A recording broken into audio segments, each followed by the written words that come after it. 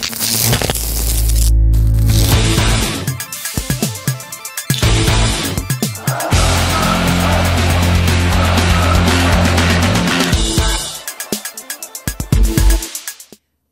next talk is called End-to-End Formal ISA Verification of RISC-V processors with riscv-formal.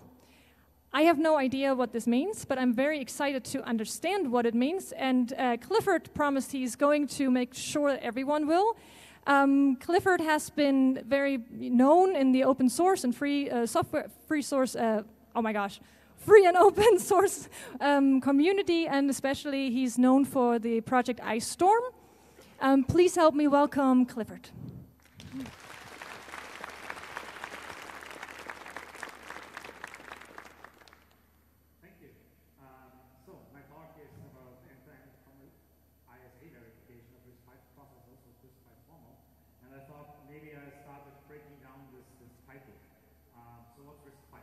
RISC-V is an open instruction set architecture. It's an open ISA. So it's not a processor, but it's a processor specification, an ISA specification that is free to use for everyone. And if you happen to have already implemented your own processor at one point in time, you might know that it's actually much easier to implement a processor than to implement all the tools that you need to compile programs for your processor. And if you use something like RISC-V, then you can reuse the tools that are already out there. So that's a great benefit. However, for this endeavor, we need processors that are actually really compatible to each other, processors that implement the RISC-V ISA correctly. So with many other ISAs, we start with one processor and we say, oh, that's the processor, and later on we figure out there was a bug. And what people sometimes do is they just change the specification so that the specification now fits the hardware they actually have.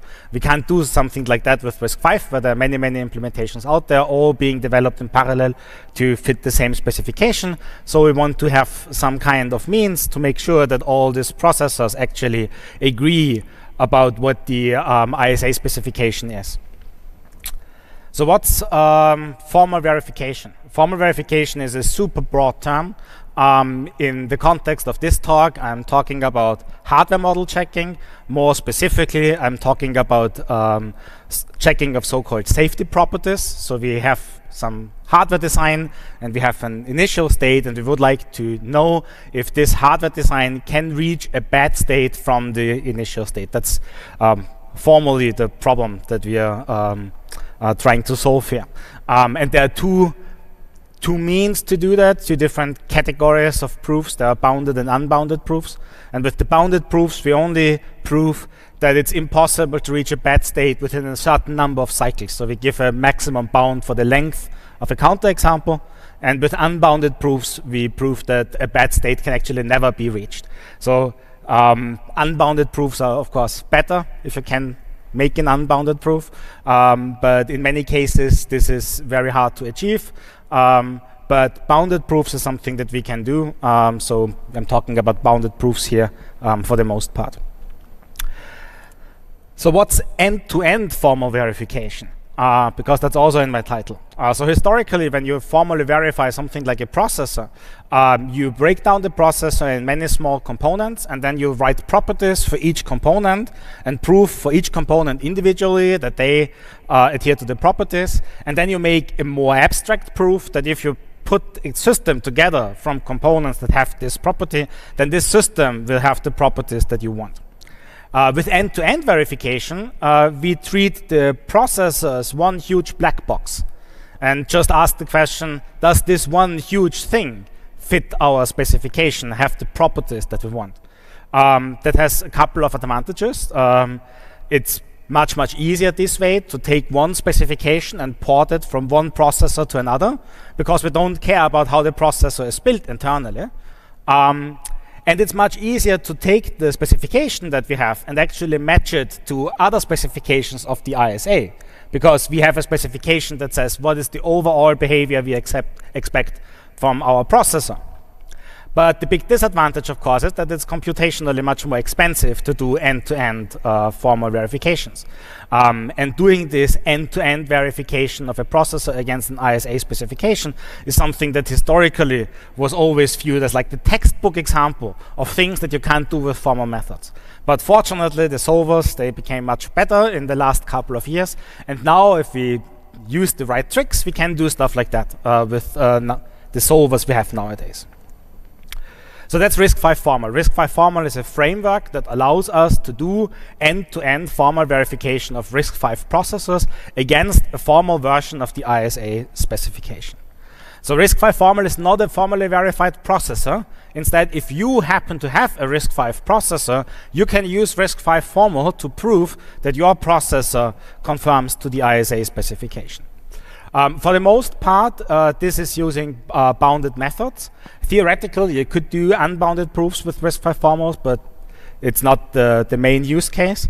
So it's good for what we call bug hunting, because maybe there is a counterexample that would show that the processor could diverge from the desired behavior with 1,000 or 5,000 cycles. But usually when you have something like a processor and you can't reach a bad state within a very short bounds, you have high confidence that actually your processor implements the ISA correctly. So if you have a processor and you would like to integrate it with RISC-V-formal, you need to do two things. You need to add a special trace port to your processor. It's called the RVFI trace port, RISC-V-formal interface trace port. And you have to configure RISC-V-formal so that RISC-V-formal understands the attributes of your processor. So for example, RISC-V is available in a 32-bit and a 64-bit version. You have to tell RISC-V-formal if you want to verify a 32-bit or a 64-bit processor. RISC-V is a modular ISA, so there are a couple of extensions, and you have to tell RISC-V-formal which extensions your processor actually implements. And then there are a couple of other things that are transparent for a user-land process. Like if unaligned loads or stores are supported by the hardware natively.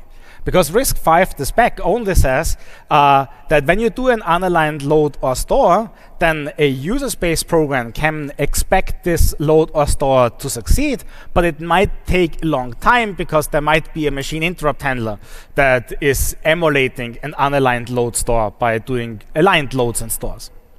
But if we do this formal verification of the processor, then the RISC-V-formal framework must be aware what is the expected behavior for your core. Should it trap when it sees an unaligned load store, or should it just perform the load store unaligned?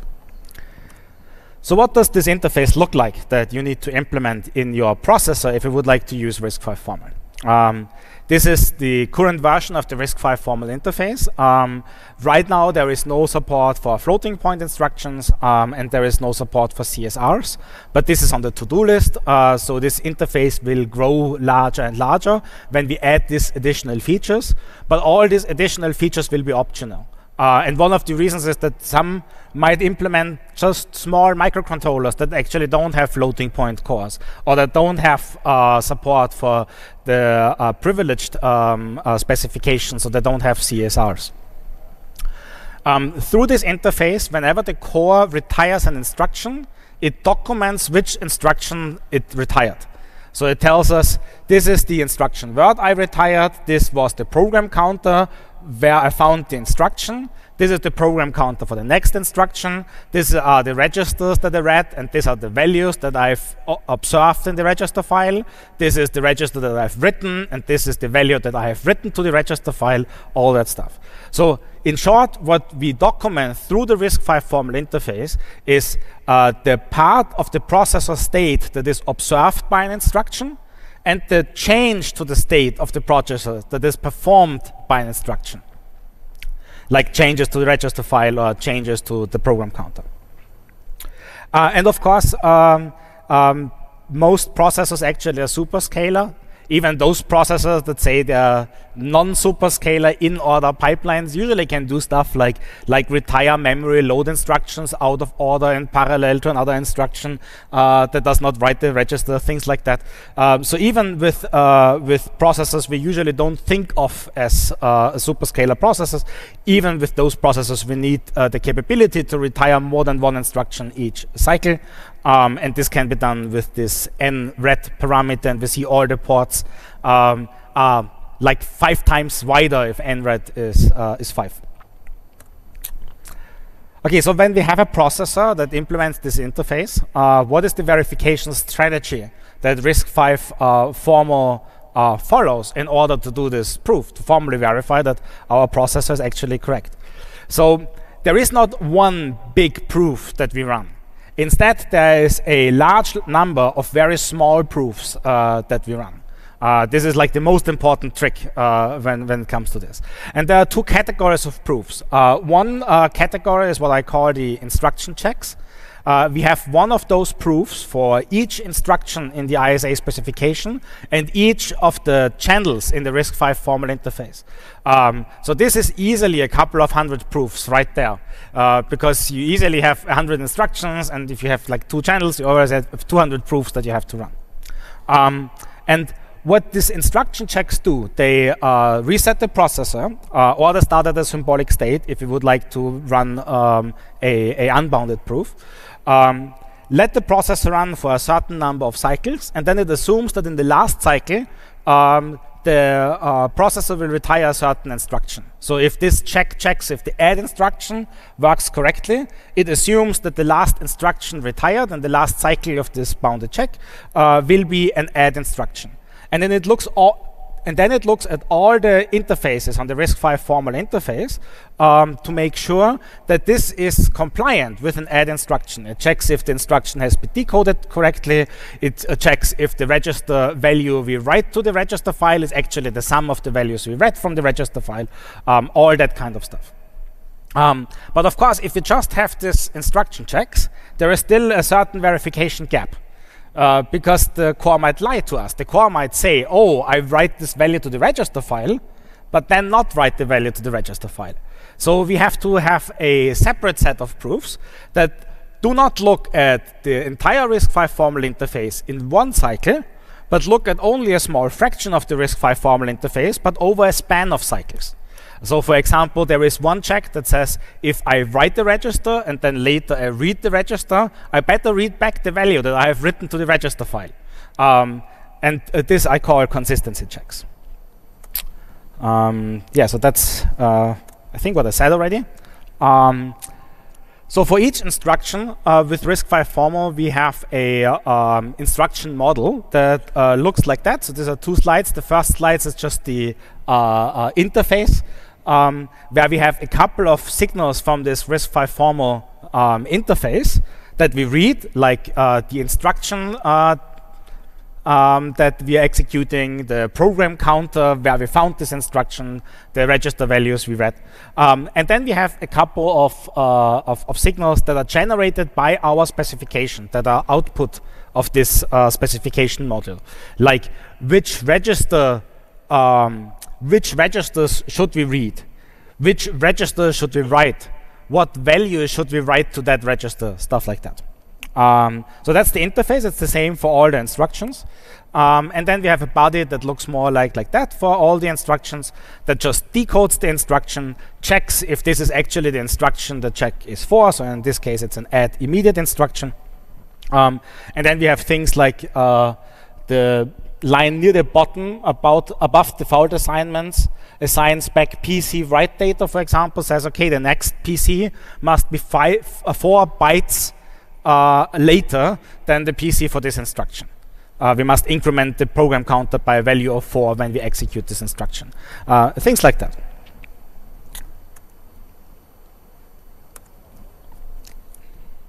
Yeah, so you might see there is no assert here. There are no assertions, because this is just the model of what kind of behavior we would expect. And then there is a wrapper that instantiates this and instantiates the core and builds the proof, and there are the assertions. The main reason why we don't have assertions here, but instead we output the desired behavior here, is because I can also generate monitor cores that can run alongside your core and check in simulation or in emulation and FPGA if your core is doing the right thing. That can be very, very helpful if you have a situation where you run your core for maybe days, and then you have some observable behavior that's not right. But maybe there are thousands or even million cycles between the point where you can observe that something is wrong and the point where the process actually started diverging from what the specification said. And if you can use a monitor core like that, then it's much easier to find bugs like this. Okay, so some examples of those consistency checks. The list is actually not complete, and it varies a little bit from processor to processor, what kind of consistency checks we can actually run with the processor we're looking at. There is a check if the program counter for one instruction. So I have an instruction that says this is the program counter for the instruction and this is the program counter for the next instruction. And then we can look at the next instruction and we can see is the program counter for that instruction actually the next program counter value for the previous instruction. And they must link together like that. But the core might retire instructions out of order. So it might be that we see the first instruction first and then the second instruction later. But it's also possible that we see the second instruction first and then the first instruction later. And because of that, there are two different checks. One for a pair in the non-reversed order and for a pair of instructions in the reversed order. There is one check that checks if register value reads and writes are consistent. There is one check that sees if the processor is alive. So when I give the processor certain fairness constraints that the memory will always return a memory read within a certain number of cycles, things like that, then I can use this to prove that the process will not just suddenly freeze. This is very important. And this will also prove that the processor is not skipping instruction indices, which is very important because some of the other checks actually depend on the processor behaving in this way. And so forth. So there are a couple of these consistency checks, and it's a nice exercise to sit down in a group of people and go through the list of consistency checks and see which set of them actually is meaningful or which set of them actually leaves an interesting verification gap, and we still need to add checks for this or that processor then. Okay, so what kind of bugs can it find? That's a super hard question because it's really hard to give a complete list. It can definitely find incorrect single-threaded instruction semantics. So if you just implement a instruction incorrectly in your core, then this will find it. No question about it. It can find a lot of bugs in things like bypassing and forwarding and pipeline interlocks, things like that. Things where you reorder stuff in a way you shouldn't reorder them. Freezes if you have this liveness check. Some bugs related to memory interfaces and load store consistency and things like that. But that depends on things like the size of your cache lines, if this is a feasible proof or not. Bugs that we can't find yet with RISC-V-formal are things that are not yet covered with the RISC-V-formal interface, like the floating point stuff or CSRs. But this is all on the to-do list, so we are actively working on that. And a year from now, this stuff will be included. And anything related to concurrency between multiple hearts. So far, my excuse for that was that the RISC-V memory model is not completely specified yet. So I would not actually know what to check exactly. But right now, the RISC-V memory model is in the process of being finalized. So I won't have this excuse for much, much longer. So the processors currently supported are Pico RV32, which is my own processor, then RISC-V Rocket, which is probably like the most famous RISC-V implementation, and Vex RISC-V. And there are also a couple of others, but they are not part of the like open source release of RISC-V-formal. So if you would like to add support for RISC-V-formal for your RISC-V processor, then just check out the RISC-V-formal repository, look at the course directory. see which of the supported cores is like most closely to the core that you actually have, and then just copy that directory and make a couple of small modifications. So I have a few minutes left to talk about things like cut points and black boxes and other abstractions. So the title of this slide could just be abstractions, because cut points and black boxes are just abstractions. The idea behind an abstraction in formal methods is that I switch out part of my design with a different part, with a different circuit that is less constrained. It includes the behavior of the original circuit, but might do other stuff as well. So the textbook example would be I have a design with a counter, and usually the counter would just increment in steps of 1, but now I create an abstraction that can skip numbers and will just increment in strictly increasing steps. And this of course includes the behavior of the original design. So if I can prove a property with this abstraction in place instead of the just increment by 1 counter, then we have proven even a stronger property, and that includes the same property for the thing with the in the original design. And actually this idea of abstractions works very well with RISC-V-formal. So the main reason why we do abstractions is because it leads to easier proofs. So for example, consider an instruction checker that just checks if the core implements the add instruction correctly. For this checker, we don't actually need a register file that's working. We could replace the register file by something that just ignores all writes to it. And whenever we read something from the register file, it returns an arbitrary value.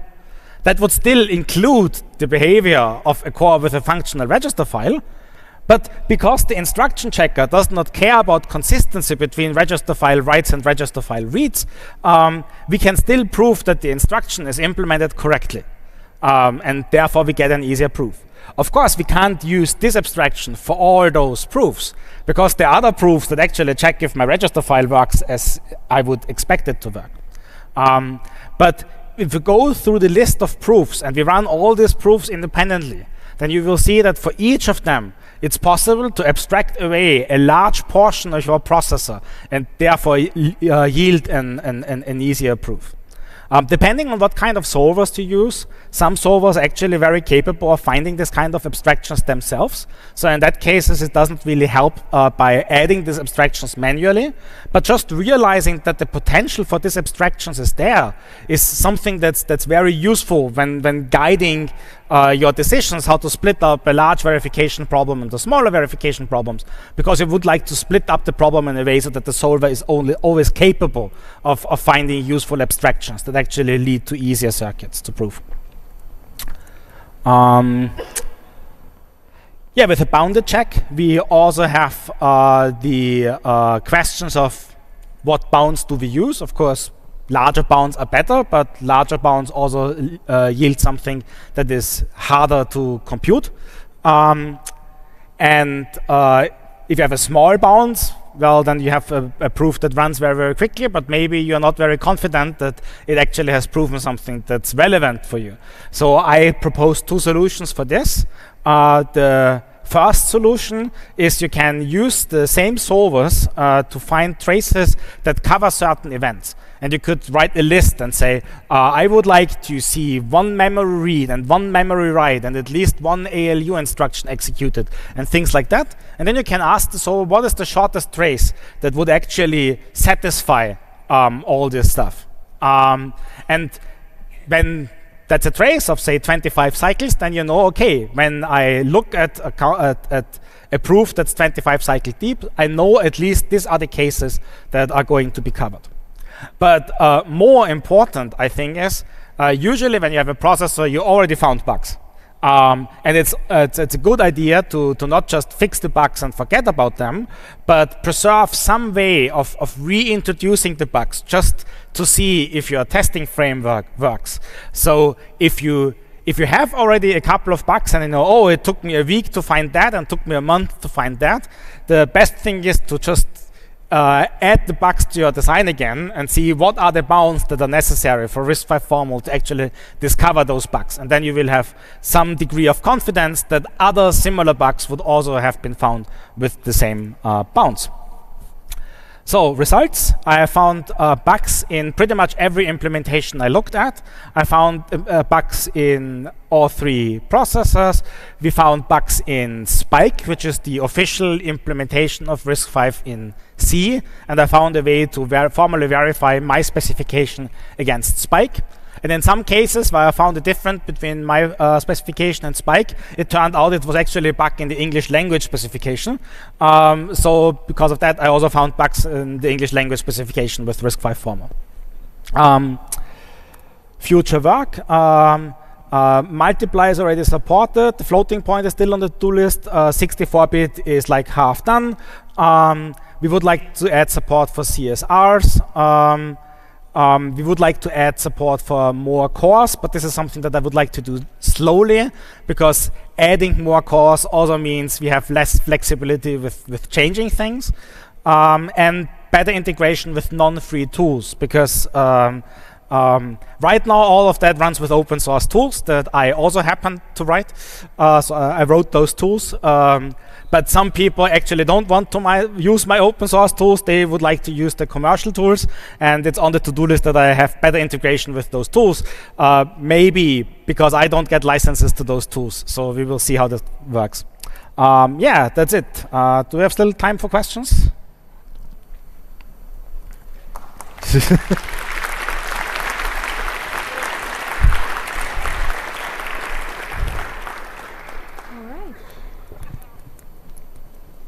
Microphone.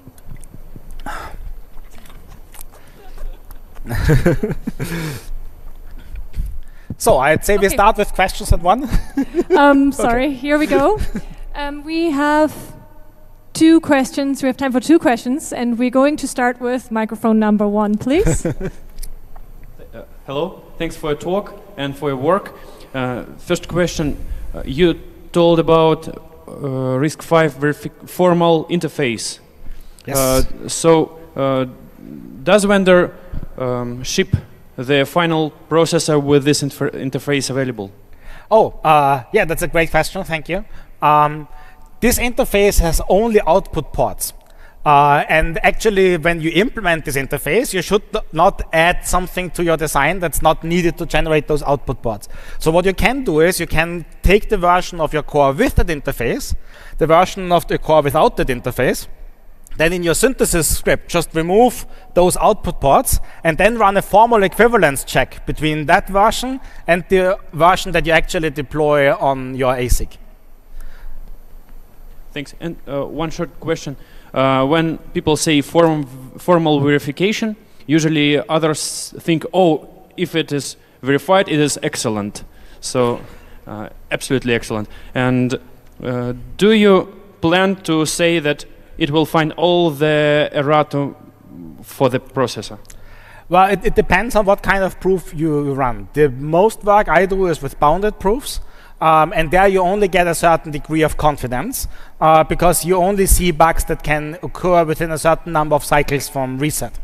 But if you want, you can also run a complete proof where you start with a symbolic state instead of a reset state.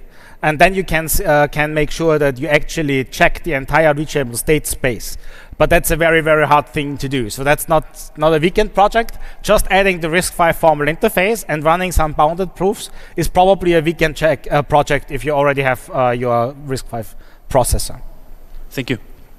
Thank you. We actually do not have time for any more questions, but there will be time after the talk to ask you questions, maybe? Yeah, so maybe you can find me at the Open FPGA assembly, which is part of the hardware hacking area. Super. Very great job to put that much information into 30 minutes. Please help me thank Cliff for his wonderful talk.